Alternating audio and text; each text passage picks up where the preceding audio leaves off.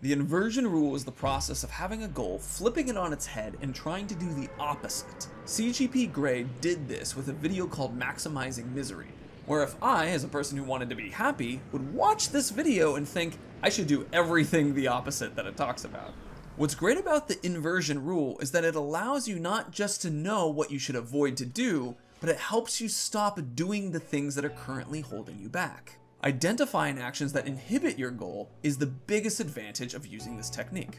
In the gameplay today, we're going to be tackling the 1 gun per 1 kill challenge. Basically, in Fortnite, you get a gun, you can use it for 1 kill, and then you have to discard that gun and grab something different. Now, if I use a pistol to get a kill, I can't go back and use another pistol and just find a different one. I have to switch to different types along the way. This forces you to constantly be switching and looking for new items without making a maximum perfect build.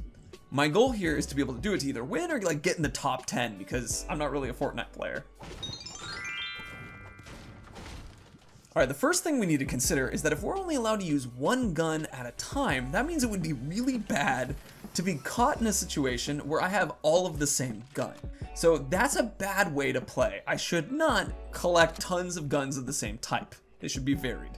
So there are only a certain number of types of guns in the game, and I don't know the total max of them, but I'm going to use that as a limit on how many kills I could get. So if there are like 5 types of guns, I realize that that means only 5 kills that I can do. So it would be really bad for me to constantly go after every opponent and try to kill them because I would quickly run out of abilities to actually take out opponents with.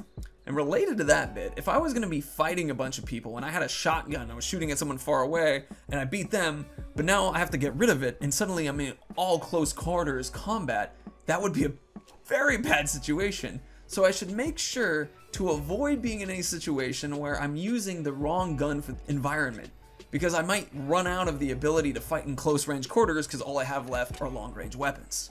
Since I'm going to be really relying on switching guns, I'm going to have a lot of defensive play that I might need to do, so it'd be really bad to not have any build materials. I need to make sure that I try to collect a lot of them and always be thinking about how I can use my building materials to protect myself. So using this information that we have on what not to do, let's try tackling it in the game and seeing how we actually play. So first thing I knew I immediately needed to get some items, but I also needed to go somewhere where there weren't people, because if I was going to use the pickaxe, then I would lose the ability to use the pickaxe, and that's going to be a problem when I'm trying to just not get killed. There's a person who just shows up right then though, which is problematic. That's okay. It's important to get some mats, as you know, we're going to be in a situation where we have to build as our only real defensive thing, since we have to keep switching weapons. This'll do. At this point I was able to hear someone upstairs, and so I was like, alright, we got an SMG, let's test out our ability to just fight this person. And even though I looked at the roof, I was wrong. So at this point we picked up our second weapon, and so we were able to kill at least 1 more person. Didn't need a fishing rod, so we continued on. Hearing shots though, and so this is that part that we discussed of like avoiding various attacks and getting involved, because I'm gonna lose my ability to do a kill with that gun. So this thing's useless. I didn't know how to use it. Not fun.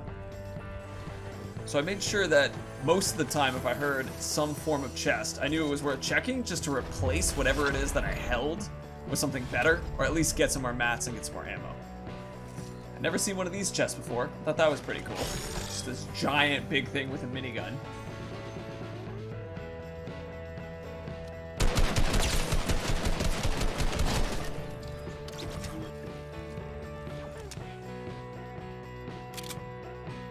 We start hearing some shots, they're nearby, we spot a target, pull up the minigun. I lose it real quickly, but that's fine. Get something different now. So I didn't realize that this wasn't a gun that you use to actually cause damage, and that becomes an issue. So I try it out, because we have our first little battle with someone building here. That does not really do damage. And I realized that I can switch guns, so I'm like, this is just not working. I'm not very good at Fortnite, so I'm not really sure how to get through this like build that the person did.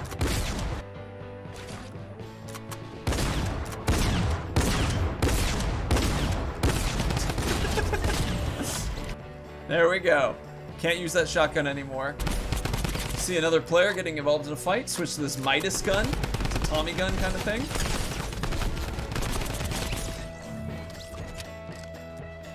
You can see up in the background the person flying down. This is just a huge gaff. I thought I would heal faster than this, but it blew up in my face. So why would we do it this way though, focusing on the what not to do's rather than what we should do's? Honestly, the best way to do it is to combine the two into one. Really, the idea is that you break down the ideas from additive solutions that add complexity to help the problem and subtractive solutions that remove complexity to help solve the problem. So for example, an additive solution in the case of this challenge would be like open as many chests as you can. Or we can bring back CGP Gray's idea with happiness. And the idea of one of the things he mentions, which is the opposite, would be to go out and socialize with people. Now, the idea of socializing with people or picking lots of chests open is a good idea, and that is right. But have you ever noticed that you can both do the correct thing and the wrong thing at once and then kind of fight against each other? A good way to get killed in this challenge with the chests is if I open up so many that I pick up the wrong weapons out of it. I need to be smart about what I'm picking and not only pick the best guns, but pick the varied guns. If I'm having a bad time going out with people, then clearly going out and socialize isn't going to make me happy. I need to make sure that I like the people that I'm with. And so you can say something like, don't go out with people you dislike, do go out with people. These are obvious, but sometimes the obvious things are the most difficult to see. What is right in front of your nose, so to speak. If you've ever blocked off a chunk of time to do homework, though you found yourself really struggling to get that homework done because you were having various distractions, you do know that you could increase the amount of time that you're working, and that will help you get more studying and homework done, or you could remove the distractions and then get more studying and homework done. Both of those options help solve the problem of getting the studying done. One of them adds to this situation, and the other one subtracts. Inversion helps us avoid mistakes. Avoiding mistakes helps us progress without complexity. And there you go, the inversion rule. Use it in order to look at things from a different perspective. Not just what you can add to make something better, but what you can take away to avoid problems.